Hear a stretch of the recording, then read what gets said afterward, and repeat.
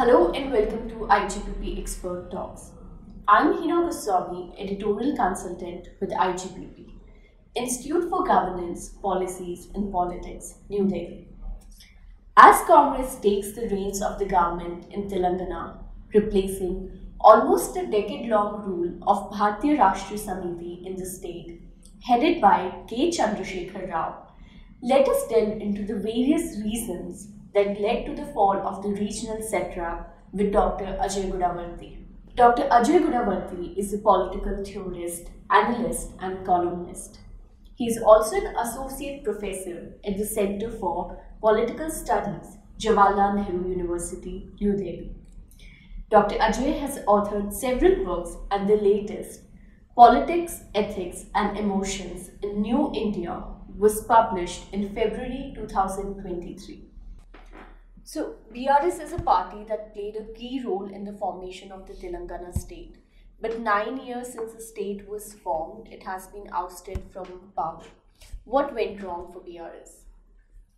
Well, this goes back, the demand for separate Telangana is a very long demand, from 1960s, 70s. But in 2004, it got revived, and it was a 10-year-old movement till its formation in 2014, June 2014. So you can imagine when India was undergoing a new resurgent cultural nationalist consensus after 2000 riots in Gujarat, Telangana was busy demanding for a social development demands. So formation of Telangana was around questions of sustained agrarian crisis, growing unemployment. There was a huge amount of out migration. The Mahbubnagar district in Telangana, where I come from, has the highest out migration in the country. So there were all these reasons of underdevelopment which were at the source of formation of Telangana, which got articulated in terms of a regional identity. But Telangana was never an exclusive regional identity question. It was more on the question of social development. The slogan itself was Samajik Telangana. And BRS, then TRS, played a key role and under Mr. KCR's leadership. And that was the turning point when, 2014 with the election, and post that, I think for the first term till 2018, 19, the KCR got it right by a large number of welfare policies. Right to Bandhu for farmers, he had policies for women, he had policies for Muslims, so on and so forth. So a large number of welfare policies. That's why they gave him a second term in 2019. But Telangana is also a space of a lot of social movements, independent Dalit movement, OBC politics, minority, left politics, gender. So this transactional welfareism, giving those basic welfare was good enough for a term. Since the beginning of the second term, we were already sensing a kind of a crisis. That there was a kind of an unrest, one to begin with youth. Mr. KCR ran into problem with the students and youth in Osmania University, which was the backbone of formation of Telangana. He started cutting funds for all universities. He did not appoint even vice chancellors, teachers in universities. Posts were left. So he very deliberately undermined universities because he saw a possibility of resistance from this angle. Then Right to Bandhu scheme that went to owners but not to the tenants. Unemployment was all-time high. He did not recruit in government posts. He did not fill them up. Then there was rampant corruption in irrigation projects. So while welfareism, water resources worked for him in the first term, these later issues which were demanding to go beyond the basic welfare, people were, because there's a higher level of aspirations and expectations in Telangana. There, I think TRS squarely failed to deliver, and his high-handedness. People, because where we have social movements, Telangana is a place where you have more than 85% of Dalit, Bahujan, and Muslim population, and anti-feudal struggles are in the popular imagination of Telangana. Since the Telangana armed struggle in 1940s, that's part of the struggle against the feudal, high-handedness, caste hierarchies. And KCR somehow did not have this sense of history. He started behaving in a very high-handed manner, insulting social activists. All this put together, then finally we could sense. That was a deep anti-TRS way, but not a pro-Congress way. That's how I see the recent election results. So how is it that Congress was able to emerge as an alternate? Has it always had a strong regional presence there, or was it also an effect of the much hyped Bharat Jodo Yatra? No, neither of them actually. No, neither. No, the Congress. There is in the popular memory the fact that Mrs. Sonia Gandhi went out of her way, because getting Telangana was not an easy thing, because the coastal Andhra lobby was very, very powerful. So it was Congress and it was Mrs. Sonia Gandhi's personal intervention, which was the feat of history, that Telangana was delivered finally. So that memory is there in popular imagination, that Congress somewhere played, they mismanaged it, they did not handle it properly, but yet they were instrumental in giving Telangana. That people had that sense of history somewhere, though their immediate obligation was to Mr. KCR because he is in the immediate range. So this dual memory was there. Once KCR started declining, that people started, the growing discontent against his thing, people were looking for options. My own reading 1 year back was that BJP will fill that space, because BJP was very robustly mobilizing under Mr. Sanjay's leadership. Those tenants that I was talking about who were unhappy with the this Raitu Bandhu scheme, they were all mostly intermediate caste and OBCs. They were shifting very fast to BJP. Given the nature of their funds and their money power, muscle power, media control. So I could sense that 1 year back it was BJP which was trying to occupy that space and Congress was nowhere in the picture. But I don't know whether the BJP goofed up their strategy or some backdoor handling. One does not know. It's very, very difficult to read these things, and one can only second guess that with the removal of Mr. Bandi Sanjay and bringing in Mr. Kishan Reddy, who as a president of Telangana BJP, who has no mass connect, so on and so forth, BJP suddenly started sliding down. That is when Mr. Revanth Reddy's leadership became pivotal for Congress, and he started mobilizing, established ground connect. All those started helping Congress. But still, I would say this is a pro-anti-TRS way, but not a pro-Congress way. Therefore, even while Congress was growing, they were expecting 85, 90, and my own reading was that they wouldn't cross more than 70. Because if it is a pro-Congress vote, then they would have surged forward. But people voted more out of anger against KCR's leadership and BRS's dysfunctional policy structure rather than for the Congress. So it is a big test for Congress to actually consolidate their social base in Telangana. In the earlier discussion that we had, you also pointed out that Congress is making, connection with the ground root organizations and the Joint Action Committee.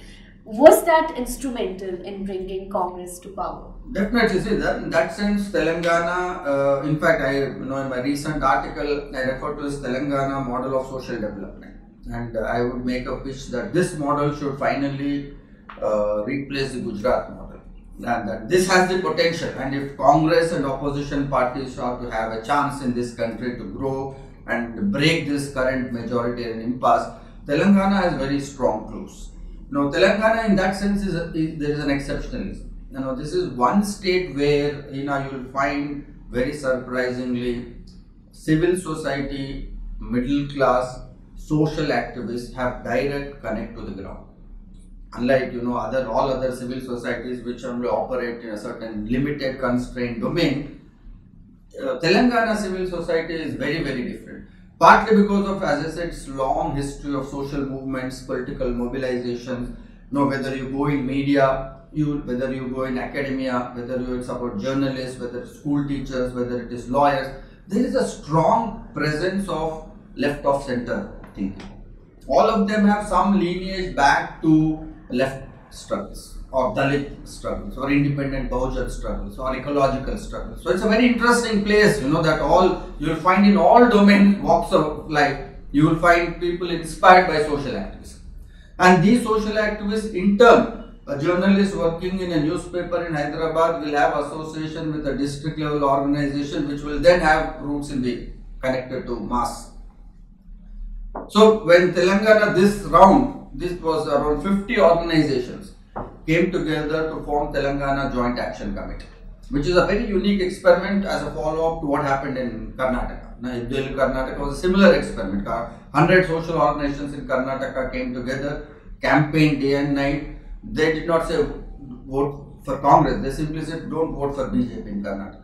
Similar experiment happened here. Social activists who were constituted by academics, journalists, full-time social activists working on health, famine, women's related issues, malnutrition, child labor. All these organizations which have great, more than their reach, they have great credibility. People trust them. These are the organizations which came together and began a campaign for 6 months to throw out BRS, because also by default BRS is with BJP. And also 3 days before, just imagine this, 3 days before the election, the voting day, the prospective Chief Minister candidate of Congress, Mr. Revant Reddy, spends 2.5 hours on live television with 3 social activists. One President of Telangana Joint Action Committee, Mr. Kodanram, President of Telangana Jan Samiti, and Mr. Ramchandra Murthy, who is the editor, senior editor, journalist of an independent newspaper. 3 of them questioning him on face. What are your policies? Tell us your policy on water. Tell us your policy on land. Tell us your policy on urbanization. And 3 of them at the end of this live conversation tell him in his face, if you go back on any of these demands, we will be the first to sit on dharna and mobilize against. Which state will you find that? Why would a prospective Chief Minister candidate feel compelled to come live on television to talk to 3 academics and journalists? You know how political leaders work in India. They think they are an elite among themselves. They are in a class among themselves. Even left-based leaders these days behave that way. They think they are cut above the rest. But here is Telangana situation where Revant Reddy's correct assessment was that if I associate myself with these leaders, immediately it's not that the reach is great, but the credibility of some of them is so high on the ground that people begin to trust you. That trust, that positive impact definitely shifted. It's very difficult to quantify in terms of votes, how many, in terms of Karnataka, in my own conversation with Yogendra Yadav, he said 12 to 18 constituencies, they could make a difference in the outcome of the results. One does not know, somebody has to do this study in Telangana, but by and large, credibility that people began to trust. Here is a government that can be made responsive, because that was the reason why KCL was thrown out, because of his high-handed behavior. That, I think, impacted the last minute calculation on the ground, that these organizations went back to grassroots, and the default message was that vote for Congress, we need a change. That definitely made an impact. And this model of social activists holding state to ransom, holding state accountable, I think is not there in any other state. In many other, except Karnataka and Bengal, perhaps, are 2 that come very close in my mind. But not many states you have this model where social activists directly are linked, and they are always in the media. So they are also looking for alternate opinion, reading their columns in Telugu newspapers. So a large section of Telangana in that sense is well informed. So that is a model that opposition has to really draw upon, if they have any chance to kind of question this majoritarian impasse, then I think we have to have more and more social activists involved in alternative models of development. Like in this background, we see that an year back, BJP might have seemed like a strong alternate, but it was ultimately not able to make inroads. So is that a rejection of the kind of polarization politics that BJP indulges in as a state? Also, how is are the divides of is the communal divide in Telangana deep? No, that's an interesting question. If you want me to answer this frankly, I would say Congress moves it up. 2029 or 28, the next Telangana election, BJP can form the government. BJP has a reasonable presence in terms of there is an undertone of polarization. Caste Hindu elites have this memory of Razakars, Nizam rule, Hindu-Muslim clashes, that narrative exists in the popular imagination of Telangana. There's no doubt about that. But the general, because of this massive social agenda on the question of education, people's now focus is on these issues, on education, on employment, on health, on urbanization, on land, on water resources. So Telangana in that sense was a democratic demand, that this social democratic imagination has occupied people's. If these aspirations don't get fulfilled, the way both primary and higher education was neglected under Mr. KCR, what that does is that it locks up certain social groups, especially Dalit Bahujans. So there's a great propensity, for instance, OBCs moving towards BJP, and BJP's agenda of giving that aggressive posturing, that you can wear tilaks, walk, that muscular presence. All this frustration will get vented through that kind of symbolism. So I wouldn't rule out BJP. BJP has still a great chance of growing if they can combine their polarization agenda with social development. The problem with BJP is that they're not very pro on social development. For instance, primary education is a big issue in Telangana. Dalit Bahujans want education, not only education, they want education in English. Now, will BJP and RSS be proactive on such an agenda? Very unlikely. I mean, that's not part of their imagination. So, their problem is they're not able to combine the agenda of social development aspirations with their polarized. For instance, Yogi came twice in previous election, in this election, and his agenda was, I will change Hyderabad's name from Hyderabad to Bhagyanagar. I will remove Nizamabad's name. These people are laughing at this agenda because people just simply can't connect. What is this changing of names? What does it bring? So where you have an imagination of social development, of a better life, then these look very trivial. In North India, I think there has been a death of civic imagination.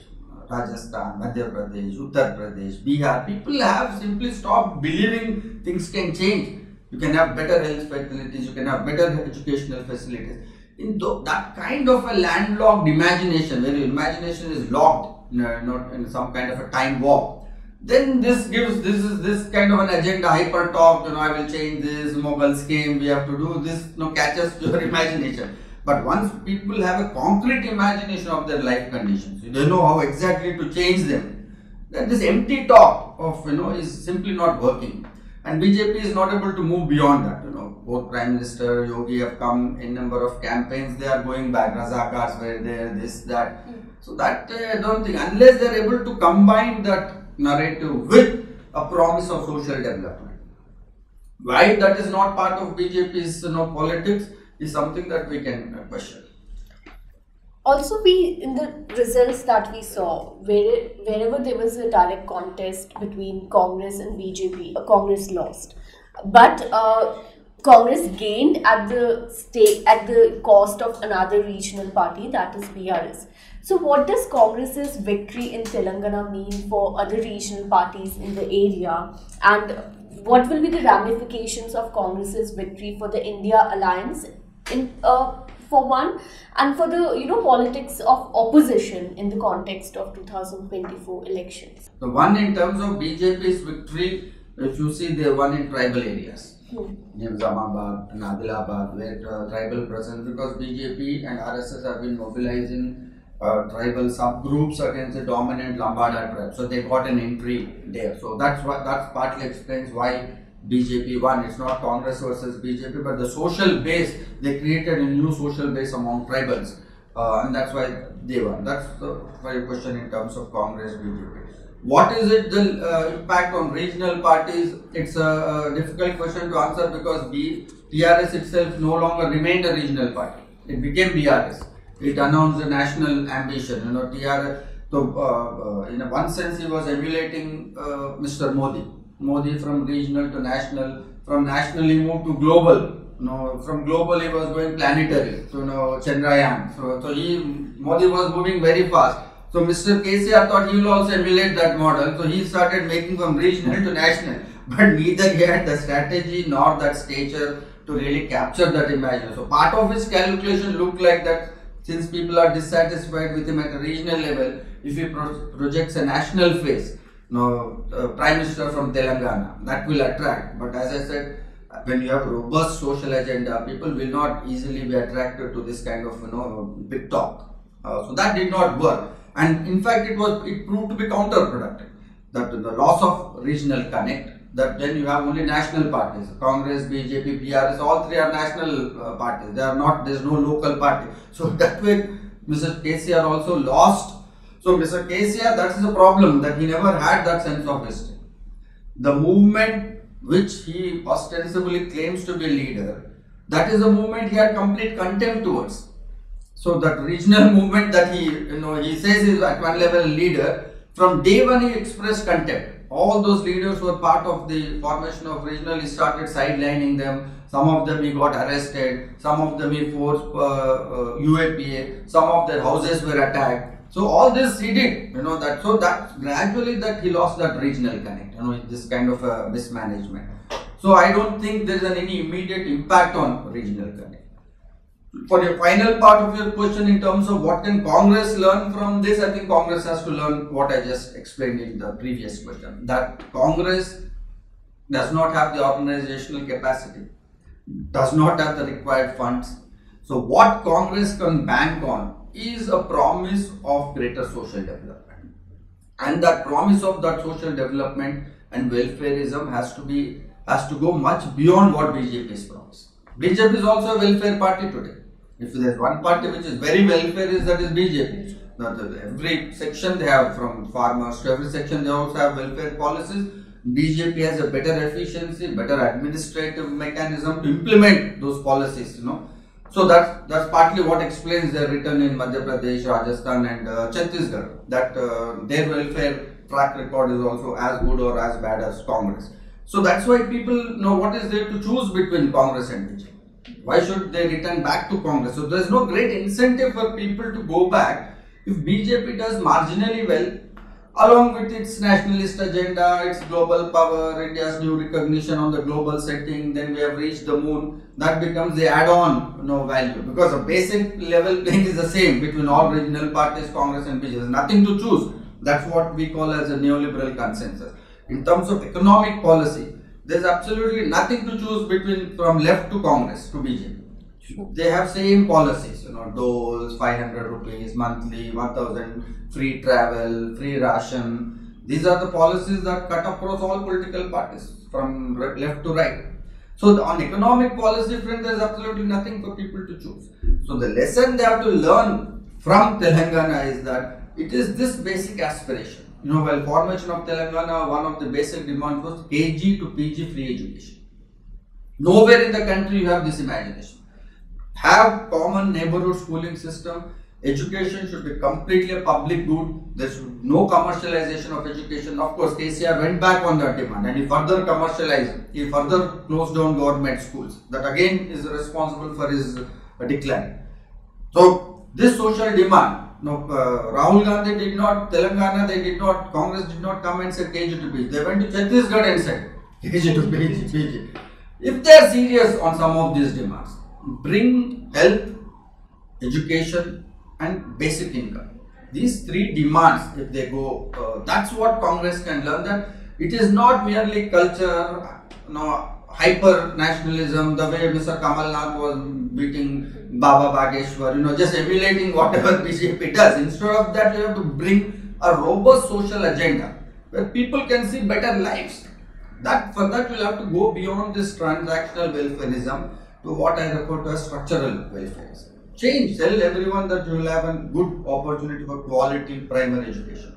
That will change the mood in the nation. In the aftermath of the election results, people are also talking about a north-south divide. Do you agree with such narratives that there does exist a north-south divide? And are there any positives to it?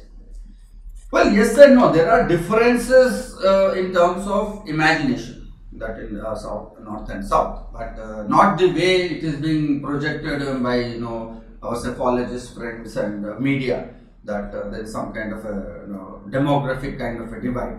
No, because if you see the results, even in all the three states that Congress lost, their vote share did not decline, which means that people are still thinking. This thing that people are unthinking in North. I don't buy that argument. People are thinking But there is a death of a civic imagination due to sustained misgovernance, a long history that North has had. I think that is where it is different from the South. South still has social development continues to be the central plank, whether it's Tamil Nadu, whether it's Karnataka, whether it is Andhra, whether it is Kerala. If you go to Kerala, I was there a couple of months back, the entire debate is around education, knowledge economy. What is AI technology? How does colleges, how do you introduce? What are the new courses introduced? How do you globally link them? This is the debate that's happening in Kerala, though there are Christians, Muslims and Hindus. So party like BJP, if you go and promise all this, people don't get attracted, because when you have a promise for a better life through social development, then the other agenda does not become immediately very attractive unless you pump it down media and shove it down people's throat. So that difference, I think, is a key difference. That entire social issues become only political in the North. So like Dalit Bahujan mobilization. You had DSP. There is a political expression of a social context. But in South, you have an independent Dalit movement. So electorally, BSP does not succeed in South. But Dalit Bahujan issues are in the foreground. Electorally, BSP succeeds in the North, but social agenda is dropped out. Nowhere BSP says, I will give primary free quality education to Dalit children. It only this political machination, more representation, speaker kaun banega, kitna ministers hai. So entire North is caught in this hyper political dialogue, and social demands have just fallen on the wayside. So this, I would say, is where the North-South divide exists. But in terms of electoral thing, I don't. It's an exaggerated to think that Congress now is only in South, because if you see the vote share, number of votes, Congress is very close to BJP. So electorally, Congress has not fallen out. But in terms of social imagination, yes, there's a big divide between North and South.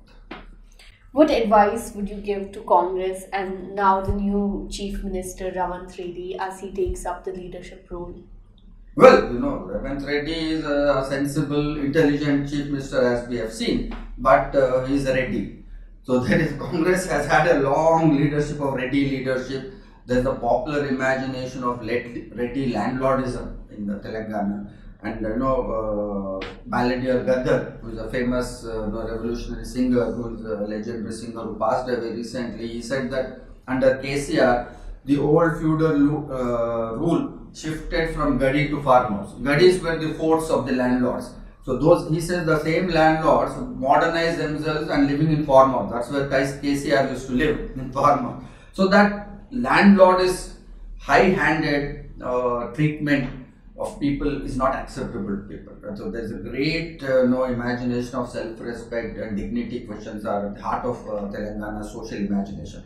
And so Ravant Reddy should keep this in mind first. Second, he cannot take social activists for granted in Telangana. It is not like North and rest of the places where you can lock them up and there will be no public response. On Professor Hargopal, there was a UAPA case, 2 days. There were massive protest movements, entire media was covering it to the extent where KCR himself had to come and withdraw this false case on him. So this is the reality of Telangana. This is one side of Telangana's reality where people, large sections are better informed in terms of. So you cannot take social activists for granted and go for high-handed, exceptional laws, extraordinary laws. And third, therefore, I think his focus should be on continuously expanding social development. If it does it well, people of Telangana will give a long haul to Congress, because there is a vacuum today. BRS is on decline, KCR's health is not doing very well, KTR has no ground range, BJP is yet to grow. So there is a vacuum which Congress can handsomely occupy for a very long time to come, provided the focus on social development, not going back to UAPA, extraordinary laws, controlling social activists, arresting them. If they go back to that model, the danger is people will move to BJP, and that will be a massive shift in Telangana's history. Thank you so much for joining us today, sir. Thank you. It was a pleasure.